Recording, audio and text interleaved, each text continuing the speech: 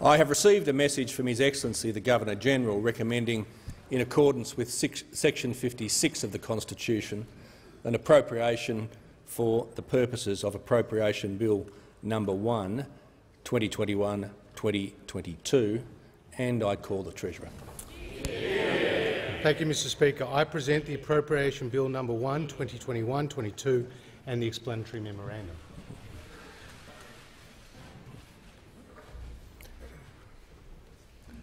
The Clerk. First reading, a bill for an Act to appropriate money out of the Consolidated Revenue Fund for the ordinary annual services of the government and for related purposes. And I call the Treasurer. Thank you, Mr Speaker. Australia is coming back. Yeah. In the face of a once-in-a-century pandemic, the Australian spirit has shone through. Doctors and nurses on the front line, teachers and students in the virtual classroom, businesses big and small, keeping the economy moving. Team Australia at its best, a nation to be proud of. Yeah. Mr Speaker, we have come so far since the height of the pandemic. Treasury feared unemployment could reach 15% and the economy could contract by more than 20%. This would have meant more than 2 million Australians unemployed. It would have been the equivalent of losing the agriculture, construction and mining sectors. But, Mr Speaker, today the reality is very different. Ahead of any major advanced economy, Australia has seen employment go above its pre-pandemic levels. At 5.6%, unemployment today is lower than when we came to government. This is remarkable because Australia's fate could have been so much worse. The United Kingdom, France and Italy have all contracted by more than 8%. Japan and Canada by around 5%. Australia just 2.5%. On the health front, the catastrophic loss of life seen elsewhere has been averted. Early and decisive action saved lives and livelihoods. We closed our borders, the Prime Minister established the National Cabinet, and unprecedented support is seeing the country through the biggest global economic shock since the Great Depression. JobKeeper kept 3.8 million people in their job. JobSeeker helped 1.5 million people without work. And the cash flow boost supported 800,000 businesses and not-for-profits. And additional payments went to millions of pensioners, carers, veterans and others on income support. All made possible because we entered this crisis from a position of economic strength. But, Mr Speaker, it has come at a significant and unavoidable cost. The COVID-19 recession will see our deficit reach $161 billion this year, falling to $57 billion in 2024-25.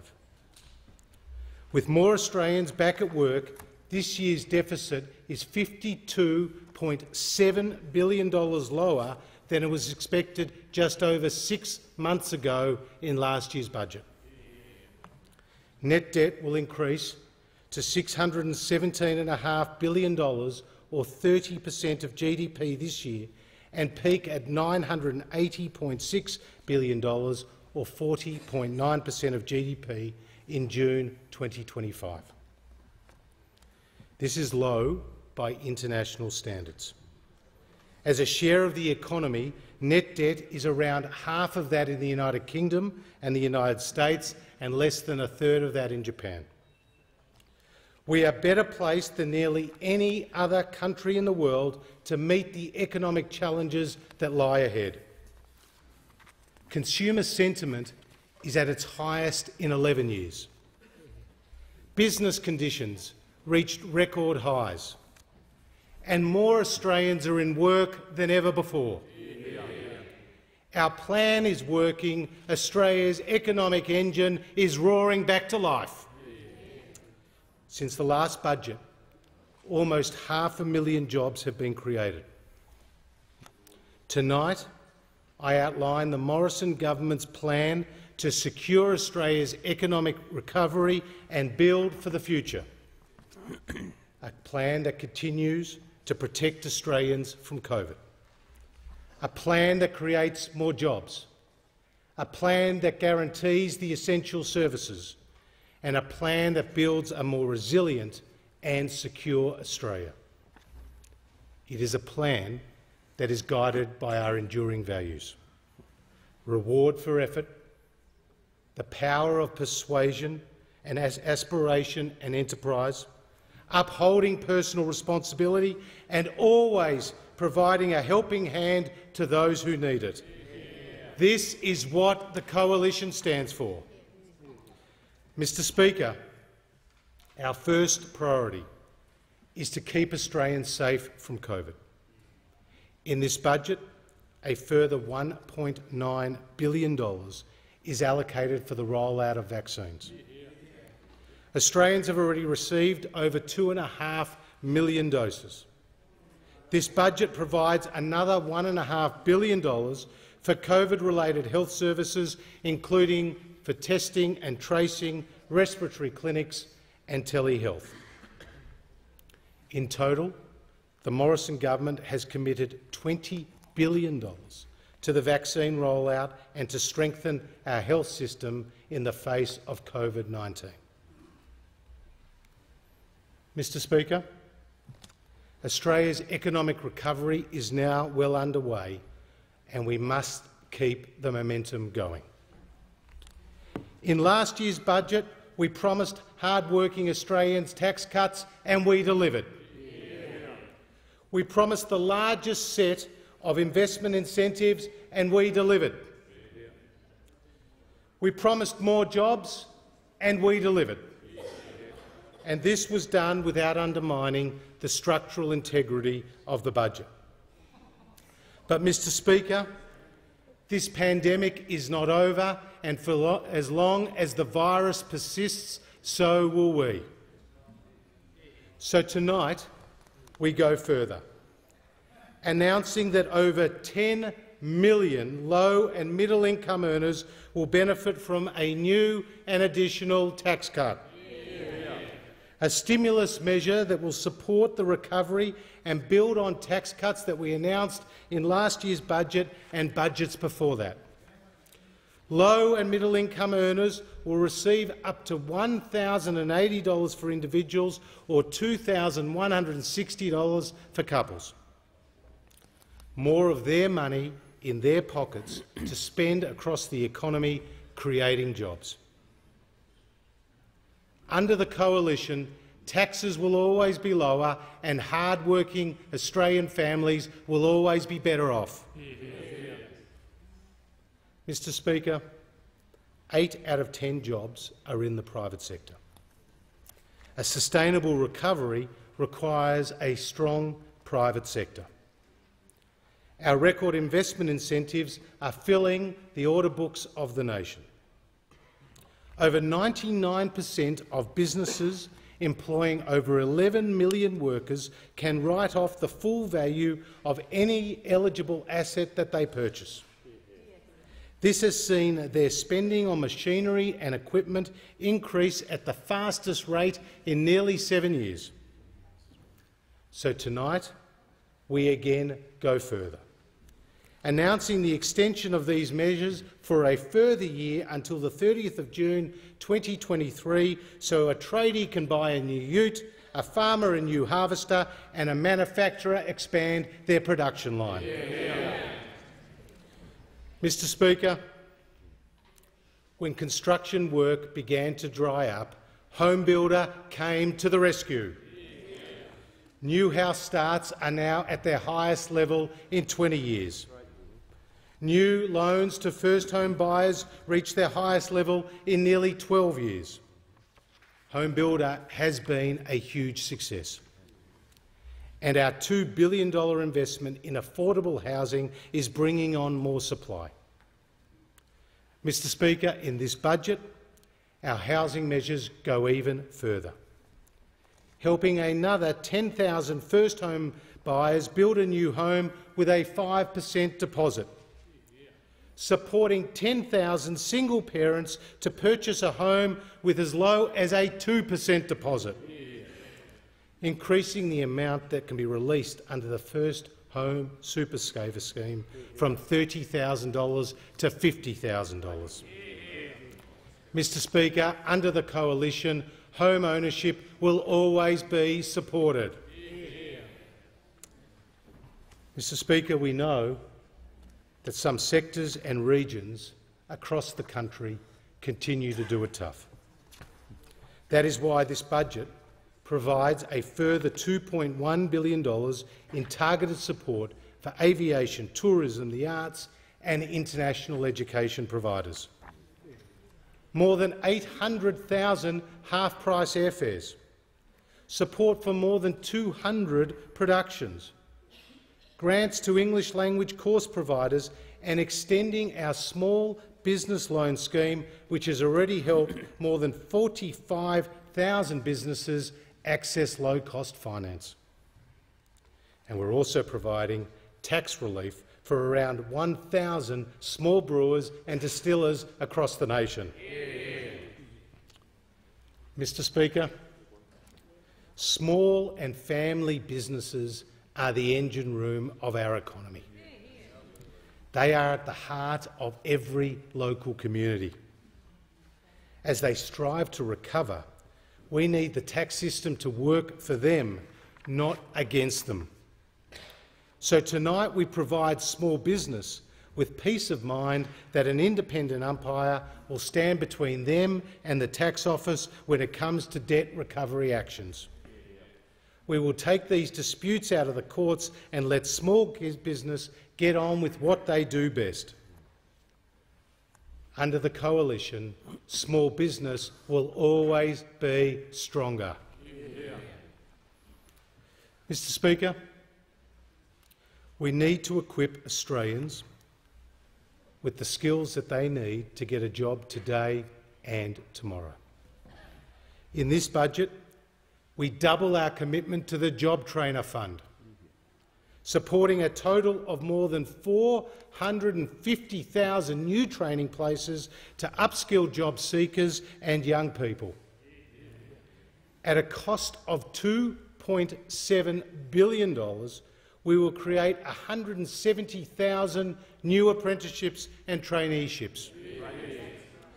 Building on the 100,000 new apprentices we have already helped into a job in the first stage of the program.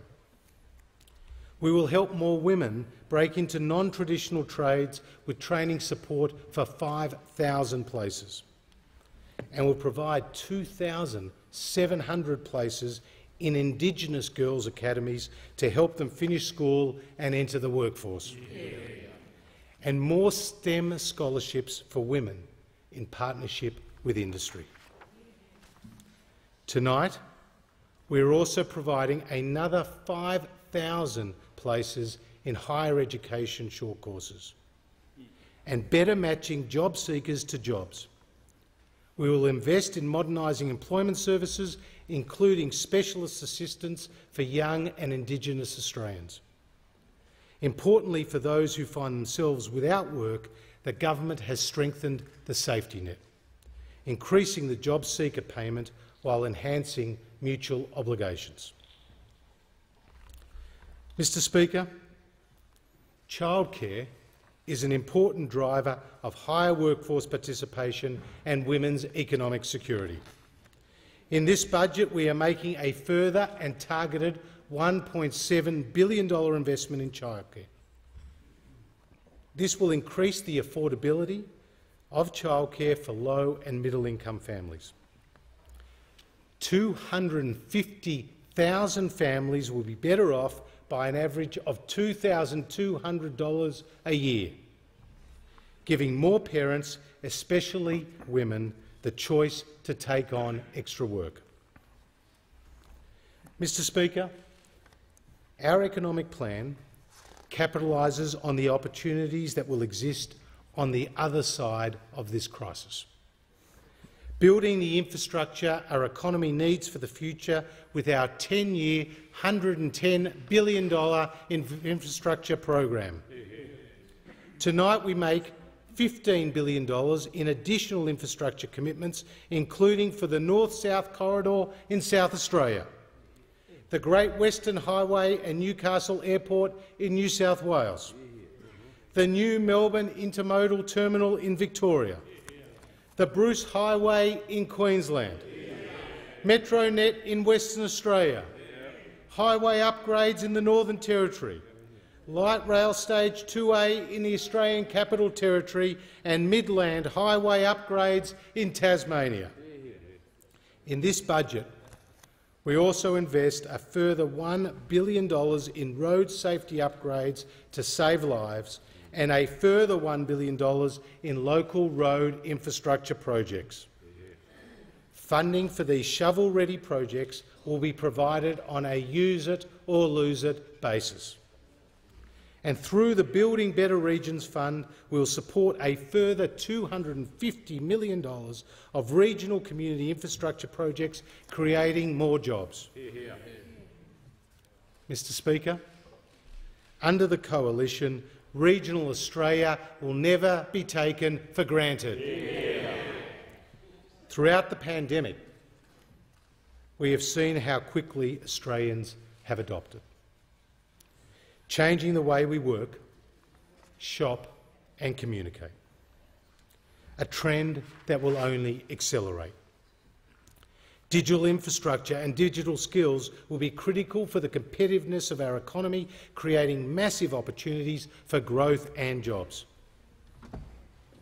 In this budget, we are investing $1.2 billion in our digital economy strategy, establishing a new national network of artificial intelligence centres to drive business adoption of these new technologies, expanding our Cyber Security Innovation Fund to train the next generation of cyber security experts, and undertaking a digital skills cadetship trial which combines workplace and vocational training. Mr. Speaker, Australia's manufacturing sector will be a key driver of future jobs and higher wages. That is why we have already committed $1.5 billion to expand manufacturing activity and create jobs across 6 priority areas, including medical products and clean energy. We backed in our modern manufacturing strategy with an additional $2 billion in research and development incentives.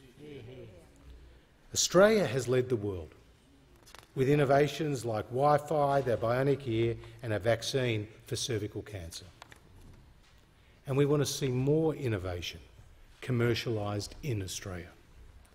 And so tonight we are launching a new patent box starting on the 1st of July next year.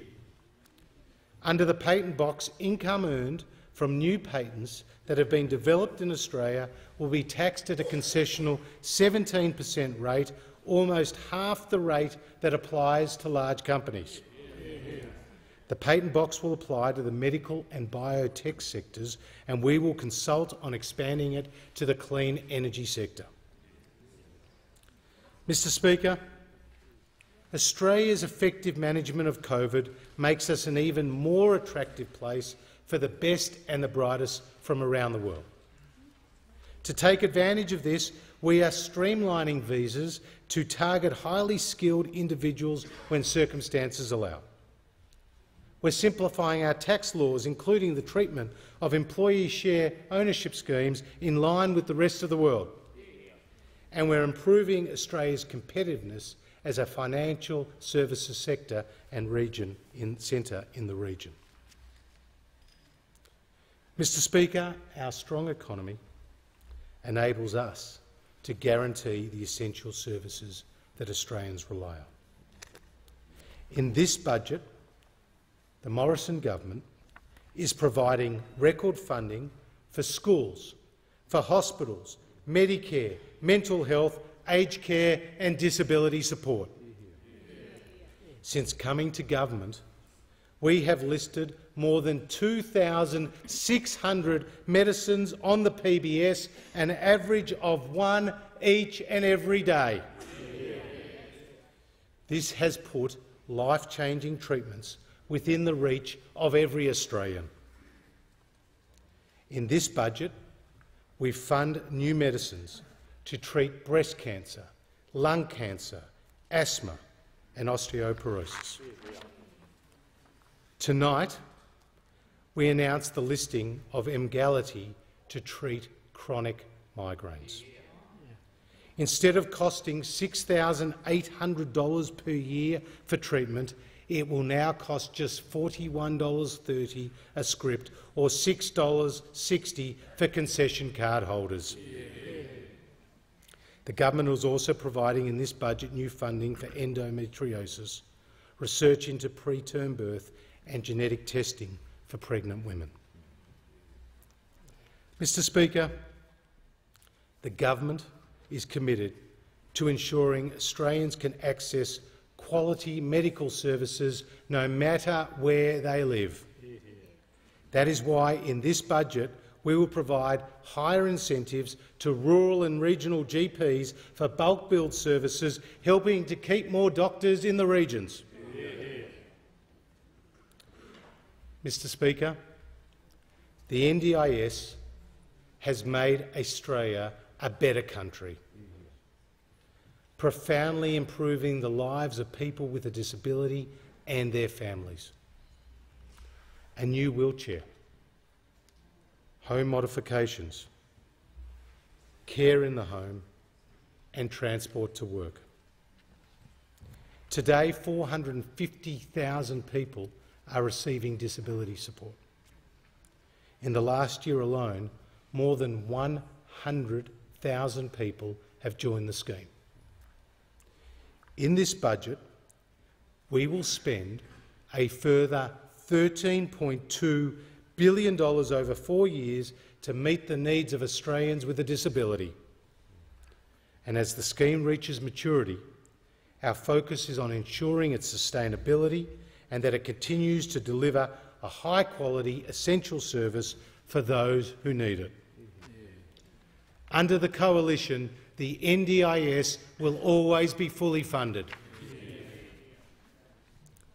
Mr Speaker, the Prime Minister called the Royal Commission into aged care quality and safety. It revealed shocking cases of neglect and abuse. Tonight, we commit $17.7 billion in targeted and practical new funding to significantly improve the system. We will fund another 80,000 new home care packages, bringing the total to 275,000 home care packages that will be available. We will increase the time nurses and carers are required to spend with residents. We will make an additional payment of $10 per resident per day to enhance the viability and sustainability of the residential aged care system. We will support over 33,000 new training places for personal carers and a new Indigenous workforce. We will provide retention bonuses to keep more nurses in aged care. We will increase the respite services for carers, and we will strengthen the regulatory regime to monitor and enforce standards of care. We will upgrade essential aged care infrastructure in regional and remote areas around the country. Mr Speaker, this package brings our record investment in aged care to over $119 billion over the next 4 years. We are committed to restoring trust in the system and allowing Australians to age with dignity and respect.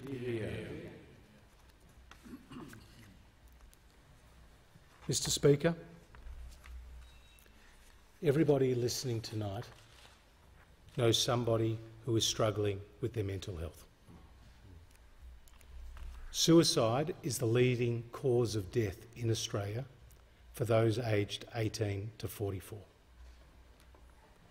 Tragically, over 65,000 of our fellow Australians attempt to take their own life each year. These are not just statistics on a page. These are our family, these are our friends, these are our colleagues. In every budget, we have committed more resources to frontline services. Beyond Blue, Lifeline, Kids Helpline. Tonight, we extend our support with a $2.3 billion commitment to mental health and suicide prevention. More Headspace centres to support more young Australians. Expanding this model to those aged over 25 with a new Head to Health national network of 40 centres. Increased funding for the treatment of people with eating disorders. Greater access to psychiatrists, psychologists and GPs through Medicare. Universal care and access for people who have been discharged from hospital following a suicide attempt. A new National Suicide Prevention Office. And as the Prime Minister has announced, we will establish a Royal Commission into defence and veteran suicide. Mr. Speaker, we have nearly doubled spending on mental health since we came to government. It is a clear national priority. It goes to the heart of who we are as Australians, helping those who need it most. Mr. Speaker, in this budget, the government is investing record funding in education. We've already doubled school funding since we came to office. Our focus is on lifting student outcomes and better equipping teachers. Mr. Speaker, tonight we also commit $2 billion to fund preschools with reforms to improve participation. Preschool is a vital time in a child's development and prepares them for the educational journey ahead. In this budget, we're also providing more than $19 billion in funding for our universities in 2021-22. And as a result of decisions made during this pandemic, this year there are 30,000 more places at Australian universities. Mr. Speaker, all Australians have the right to be safe. The reality is that for too many women, this is not their experience. 1 in 4 women experience violence from a current or a former partner. This must stop, and we must do all we can to end all forms of violence against women and children. Since we came to government, we have invested more than $1 billion to keep women and children safe. And tonight we invest a further $1.1 billion in women's safety, delivering more emergency accommodation, more legal assistance, more counselling, more financial support, including cash payments for those escaping abusive relationships, more targeted services for Indigenous, migrant and refugee women and women with a disability. We will improve the family law system to better protect children, give victims of domestic violence greater access to justice and reduce the time spent in court. Mr. Speaker, sexual harassment is unacceptable in any context. When it occurs in the workplace, it denies women their dignity as well as their personal and economic security. The government, in its response to the Respect at Work report, is strengthening laws, guidance and standards to prevent and to address harassment. Mr. Speaker, we want all Australians to get the most out of the superannuation system. On average, women retire with less superannuation than men. So tonight the government will remove the current $450 per month minimum income threshold for the superannuation guarantee. This will improve economic security in retirement for around 200,000 women. Our plan will also make it easier for Australians to prepare for retirement and to be more secure once in retirement. We will improve flexibility by no longer requiring older Australians to meet a work test before they can make voluntary contributions to superannuation. We will allow those aged over 60 to contribute up to $300,000 into their superannuation if they downsize their home, freeing up more housing stock for younger families. And we will also enhance the pension loan scheme by providing immediate access to lump sums of around $12,000 for singles and $18,000 for couples. Under the Coalition, Australian seniors will always have more control over their money.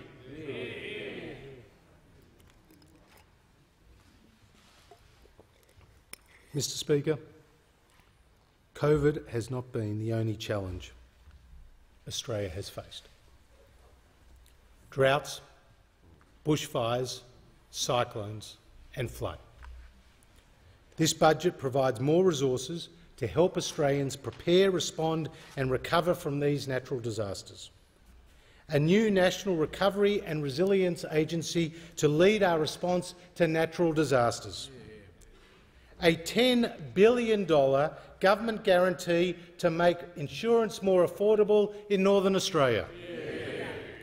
Funding from our $3.5 billion National Water Grid Fund to make regional Australia more resilient to drought, building dams and irrigation projects.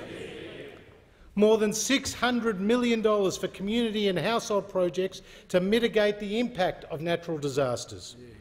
And $170 million to strengthen internet and mobile coverage in regional Australia, particularly in bushfire-prone areas. Mr. Speaker, Australia's biosecurity system protects more than $50 billion in agricultural exports and 1.6 million jobs from threats like African swine fever.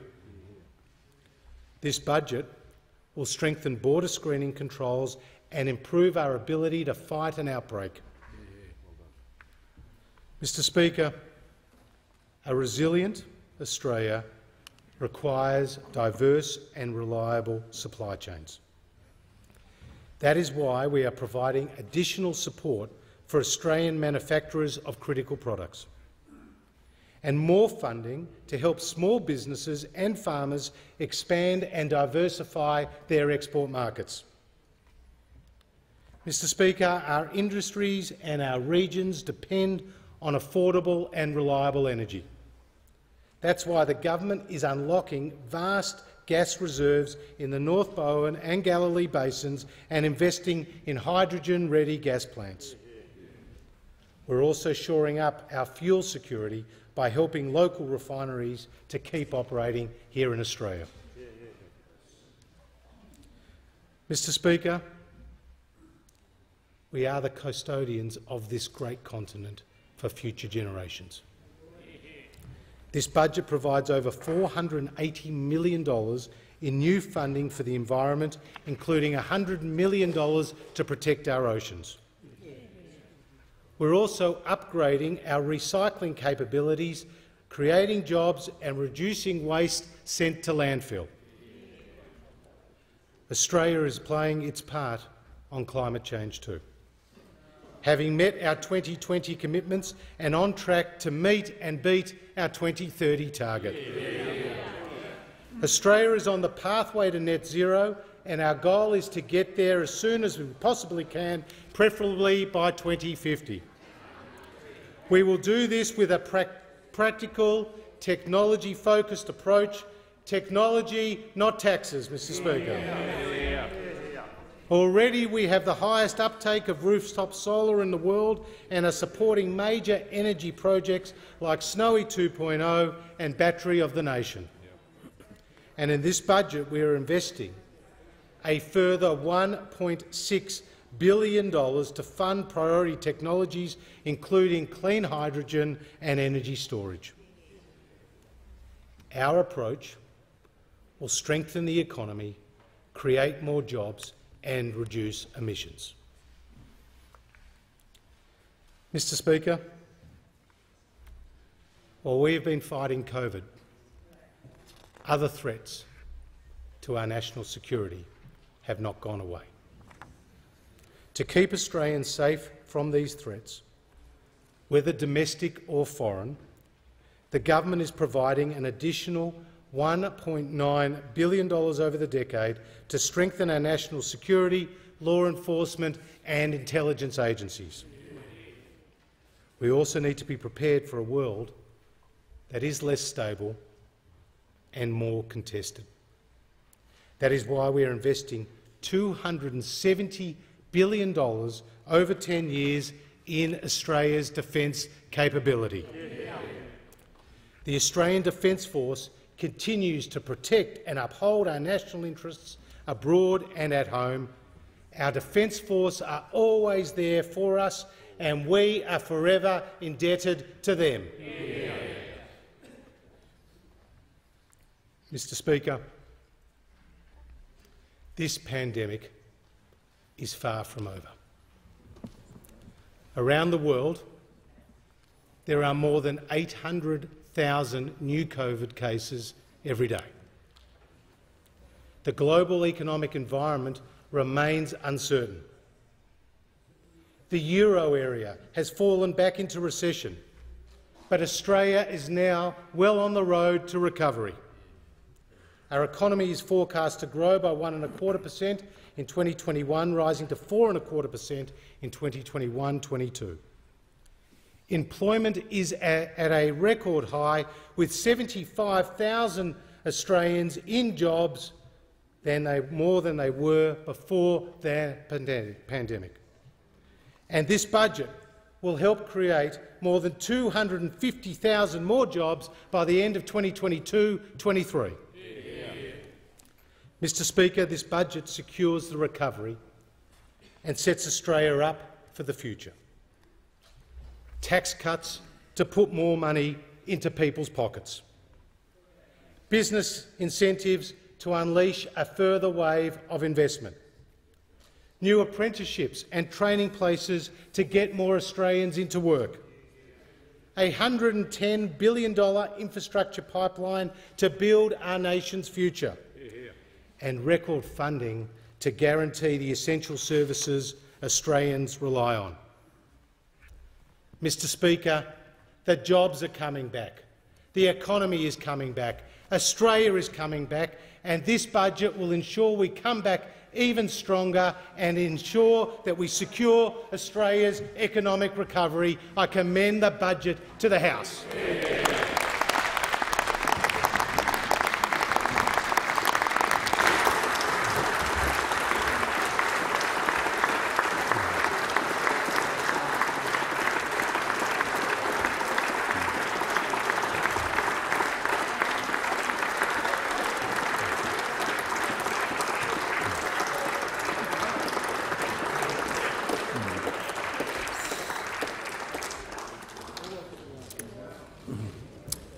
I just need the Treasurer to formally move that the bill be read a second time.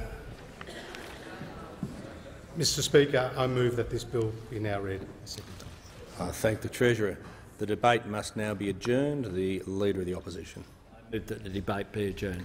The question is that the resumption of the debate be made an order of the day for the next sitting. All those of that opinion say aye. To the contrary, no. The ayes have it.